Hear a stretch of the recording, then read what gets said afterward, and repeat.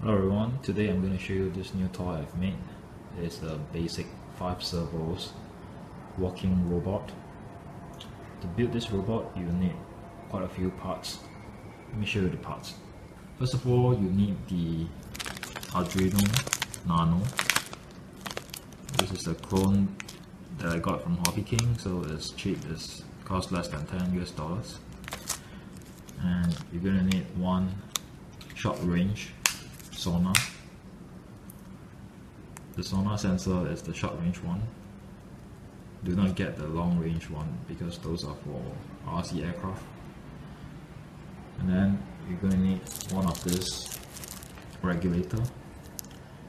This is better than the 7805 linear voltage regulator because the 7805 outputs 1 amp, whereas this MP1584 outputs 3 amp and it doesn't get hot, and it's cheap too. Each one costs about $280 USD. You're going to need the JST pigtail to connect your LiPo. These are nylon spacers for quadcopters. If you find hard to get this, you could just go to the hardware shop, get wall plugs that you hammer into the hole in the wall to attach screws. So wall plugs will work fine as well. And you need a 2-cell LiPo pack. This is about 800 mAh. And you need super glue for this project. And you do need to solder. Get a cheap soldering iron like this one, which is about $6 USD. And solder flux and 5 identical servos. These are the cheap ones from Hobby King. That's all the parts you need to build the robot. For the program, you need a computer, obviously, to hook up the Arduino Nano board via the USB. Go ahead to thingiverse, download the codes. Once you download the codes and unzip, you'll find 3 files here. This is the main program. I'm going to open it up and show you what you need to change. And by the way, you do need the Arduino freeware installed. Alright, so when the main program opens up, you see these parameters here. For example, the head, right foot, left foot, and so on. Now let me show you the wiring. On the Arduino Nano board, you'll find all these pins here. For example, if you hook up the neck servo to pin 11, then you got to make sure that you configure the codes accordingly to match up. So this is neck servo D11, and over here on the codes I have set neck, which is the head, to pin 11. So for the right foot servo, the servo on the right foot is defined here as pin 6. We should hook up the right foot servo to this pin D6 on the board. So you got to make sure how you hook it up physically. The codes have to match up. The other thing is, if you are having an older version of the Arduino freeware, you will find that you do not have this library. The new ping.h library is missing. You could Google for it, download it, and then unzip it to your computer. Once you have done that, you would be able to add the library. Go to Sketch, import library, right, and then you can add library. Basically, once you've unzipped, you will find the new ping in this drop down. So you select that and add it to the library. If you miss this step, you would not be able to compile the codes because the new ping.h library is missing. So to compile and upload, simply have your Arduino Nano board hook up to your computer via the USB and click on this button to upload. You will do a compilation of the codes and then it will flash the firmware to your Arduino board. Now for the last part is the robot itself requires plastic parts. So you do need a 3D printer to print out the plastic parts. If you do not have a 3D printer, you can ask your friend to print out these parts for you.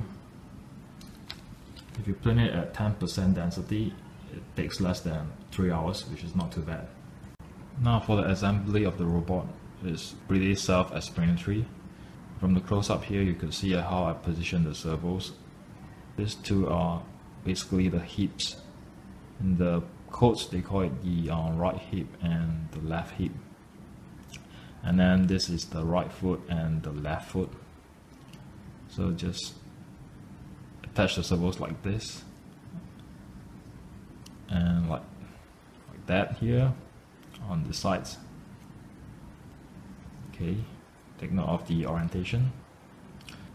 Basically the head will be more to the left of the robot because you can't get it perfectly centered. That's okay, so just mount it this way.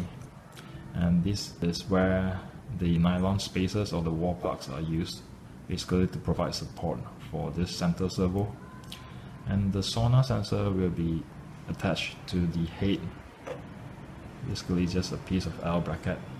For the color coding, don't have to worry, just look at the diagram.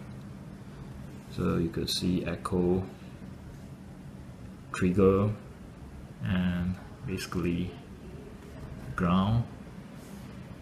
One more would be the 5 volts. So 4 wires for the sonar sensor. Forget about button. I did not use this because I find it a hassle to build this circuitry. So I don't need that button to control the power supply. All these are servos: left foot servo, right foot servo, left hip servo, right hip servo, and the head servo, which is called neck here.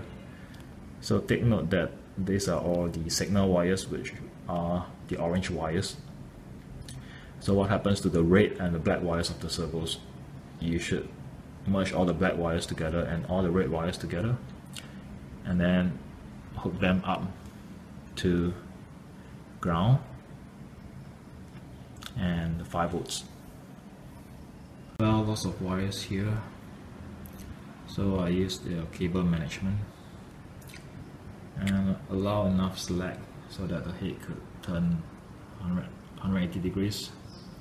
Oh, and by the way, yep, I forgot to mention about the regulator. So this is the 5 volts regulator. It's hidden below. So for the voltage in, it doesn't come directly from the LiPo, it comes from the voltage regulator, like this. And then the LiPo pack gets connected here. The 2-cell 8.4 volts gets stepped down to 5 volts, which is what you want for the entire circuit. Enough talking, and let me power up this thing and show you how it works. Come on, Bigfoot, do your walking. Yep, keep going.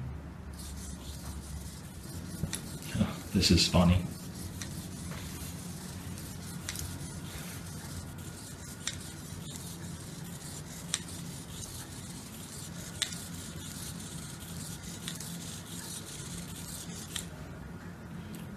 Okay, let's see how it responds to an obstacle.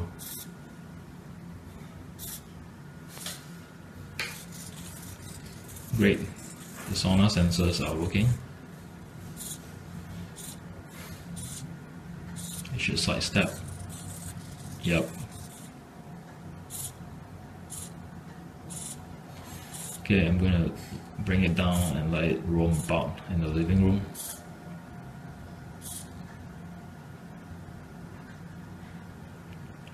It should do the sidestep trick again since there's an object in front. Yep. Okay, that's all I have, and I hope you enjoyed this video. Thank you for watching.